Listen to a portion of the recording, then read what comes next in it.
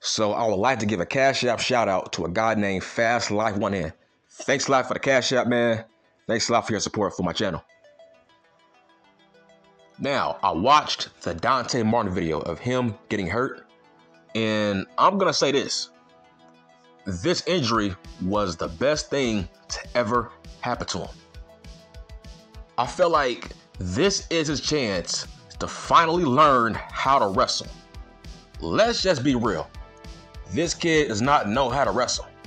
He is a gymnast posing as a wrestler. I remember I used to compare him to Ricochet, right? But then I realized, hold on, Ricochet can actually wrestle. He knows how to do stuff when it comes to flipping, but he don't cling on to that. He knows how to wrestle. I've never seen Dante Martin do a goddamn headlock. It's like his style is so immature. It's like he goes 100 miles an hour. It's all athleticism. He don't give you no time to see whether or not he can wrestle. It's all flips and dives and how well I can flip. That's his whole offense. That's his whole game. Listen, eventually, him and his brother, they gotta learn the hard way. Every year, it's either Dante gets hurt or his brother gets hurt doing stupid flippy stuff. Eventually, you have to get a wake-up call. This was Dante's wake-up call. Stop doing flippy-dippy spots. It's not worth it. It's like, bruh, I would never do that move for you neckbeards. It's like, man, it's not that serious for a neckbeard to cheer for me, to do a damn move. He paid for his ticket. Look, at the end of the day, they didn't pay to see you go through a table from a Canadian destroyer. They didn't pay to see that. They paid to see you wrestle. They already have your money, right? So why do all that dumb stuff?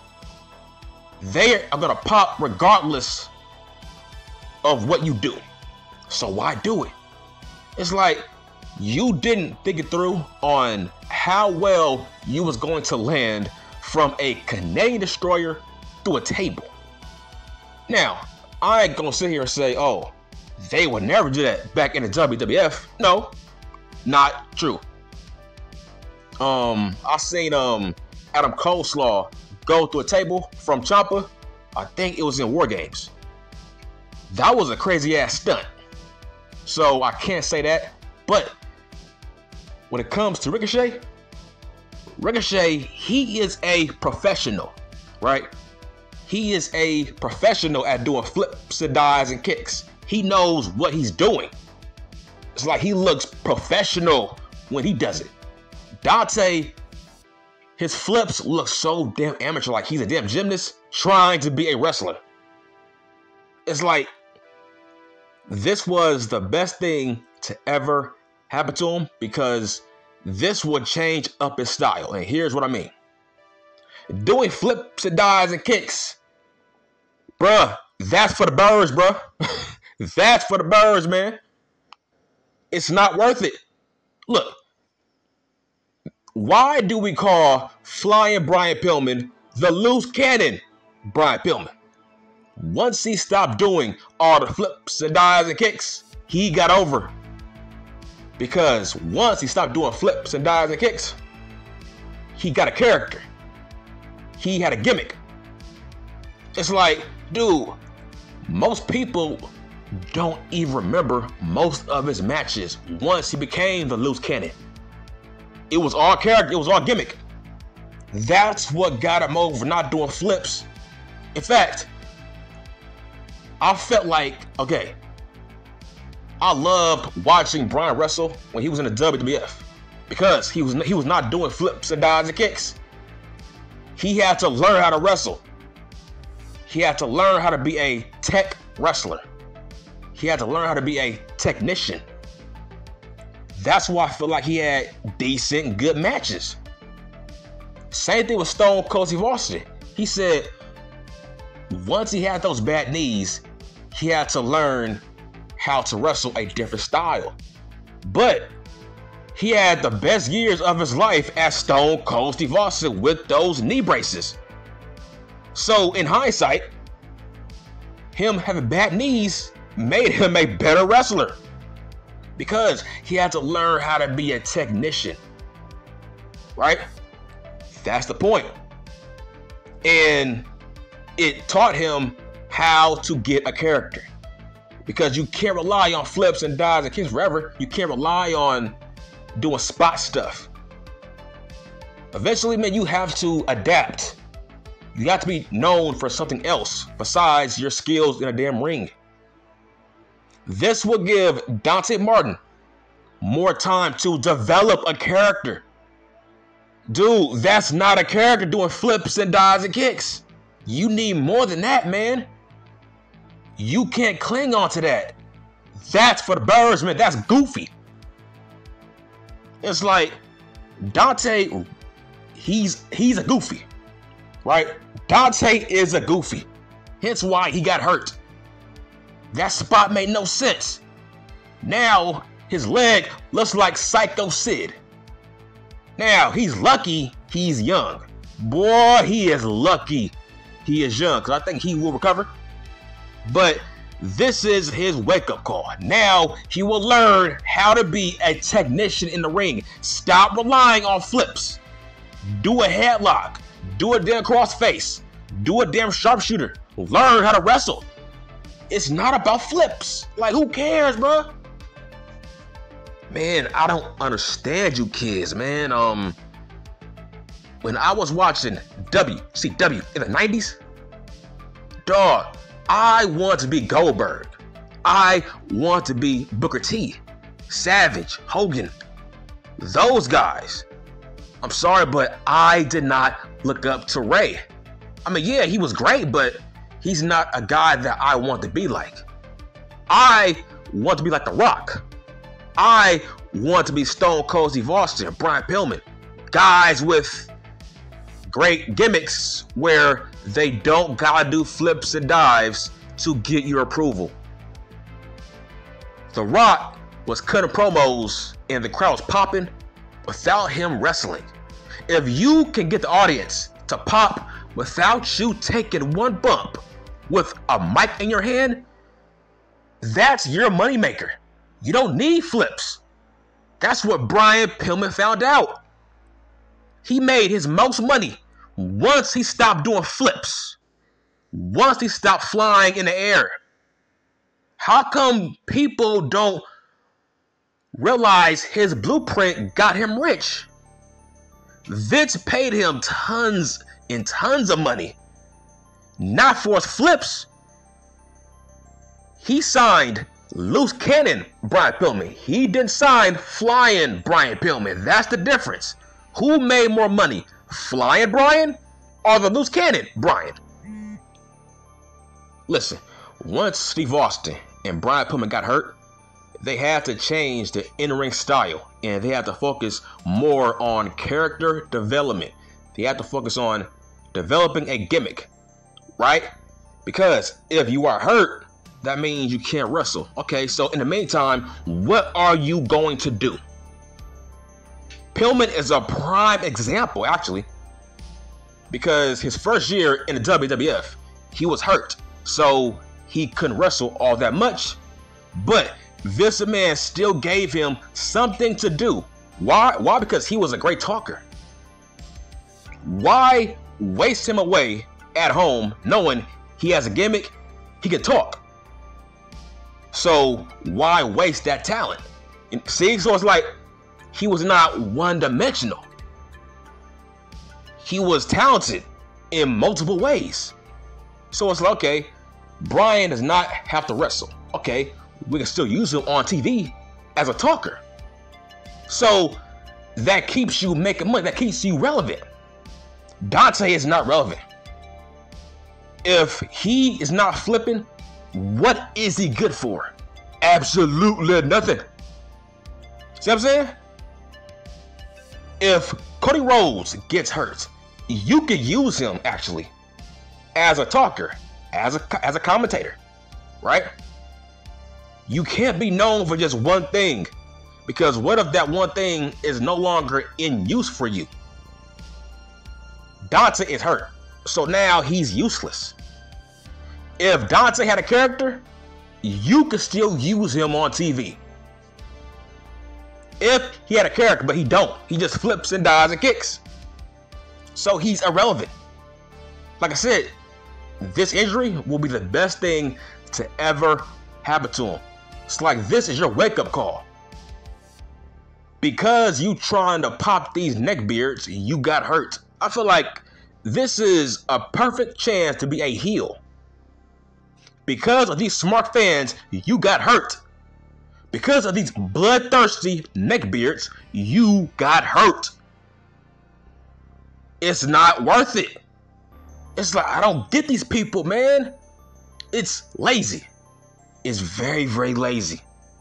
The Rock did not have to do this, Dante. Stone Cold did not have to flip. And they are rich. So it's like, I don't get it. Same thing with Max. Max does not have to wrestle, but yeah, he still is entertaining. He rarely wrestles, but he still pops the audience. He's still valuable. He's not interchangeable. You can still use him on TV without wrestling. That's a great thing. That makes him more money. That makes him more valuable. That makes him irreplaceable. You can't replace Max.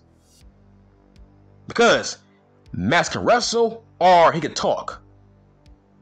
Max can go months without wrestling and still entertain people without taking a bump. That's the point I'm trying to make. That could be Dante, but he's lazy. It's like, man, you gotta get a character, bruh. This would not happen to you if you had a character. So this is a make or break moment for Dante. Look, I ain't saying he will be the next Brian Pillman, but he should find Brian Pillman as an inspiration. Once he got hurt and he couldn't do flips and dives and kicks, he actually got more over. Because now he has to develop a character to stay relevant in people's eyes. Dog, it's out of sight, out of mind.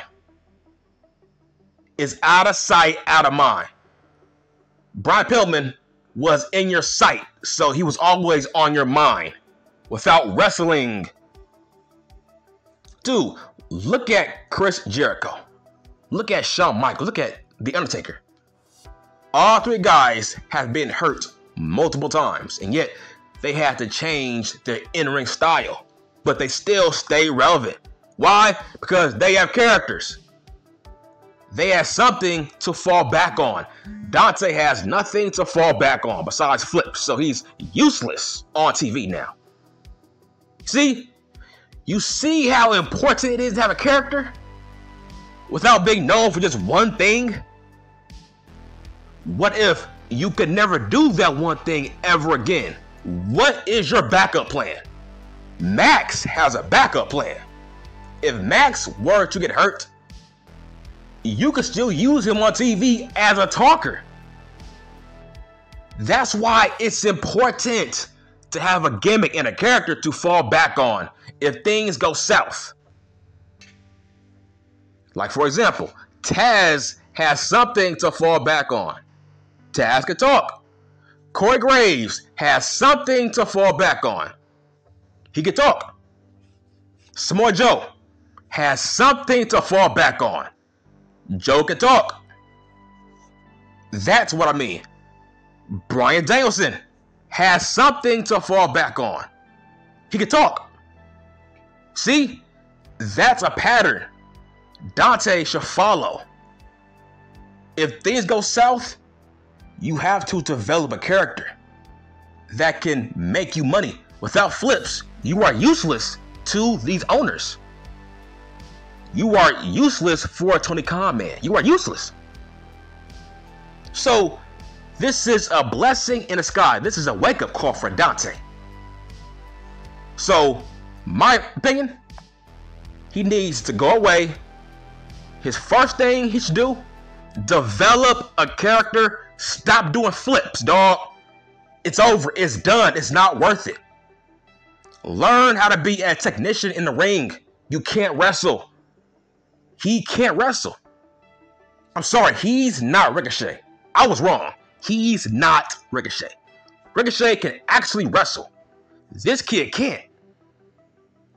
That's sad. It's like, who trained him? It's like every match is doing some kind of crazy ass flip. That's not worth it. Like, why, bro? Learn how to wrestle. It's quite simple. Have a shtick to fall back on. Enzo had a shtick to fall back on. Enzo can talk. Like, talking is very important. You need that to fall back on, right? Look at Kevin Nash. Look at Jim Cornette, Stone Cold, Kurt Angle. There's so many wrestlers that have podcasts, right? Because they learn how to talk in wrestling. They learn how to talk in promos. Mick Foley, Tommy Dreamer, like there's tons of wrestlers who have podcasts, right? Because that's their shtick to fall back on. If wrestling is over, or it don't work out, or they retire, what does Dante have to fall back on with his generic no personality? So hopefully somebody will teach him, look, bruh, you can't keep relying on your flips, because what are you without that? What is MJF if he don't flip, right? What is The Miz if he don't flip? Listen, if Max and The Miz don't do flips and dives and kicks, guess what? They are still over. If Roman don't do flips and dives and kicks, guess what? People still jerk them off, right? If Chris Jericho don't do flips and dives and kicks, he's still over. Because he don't need that to pop the audience.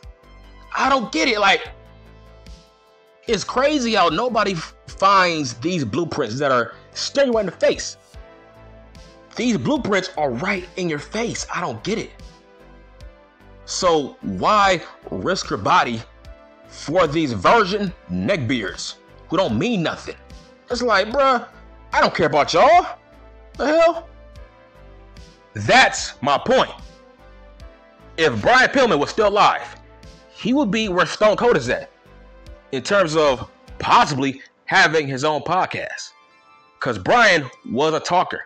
Hell, Vince McMahon, he wanted him to be the next Jesse Ventura, right? That's why Vince had Brian on commentary. He saw him as the next Jesse Ventura. Same thing with Jesse. Once he stopped wrestling, he actually made more money as a talker on commentary because he had a character that can translate to commentary. Jericho is on commentary on Fridays, right? He's not known for doing one thing. Can you imagine Dante Martin on commentary? No. Can you see Max on commentary? Yes. Can you see The Miz on commentary? Yes. Can you see Jerry Lawler on commentary? Yes. Those guys were great wrestlers, but once they stop wrestling, hell, they can transition to being a commentator if they wanted to, because they had characters that can translate to that. So I'm saying it's quite easy, it's quite simple, but nobody gets it. That's it. I'm done.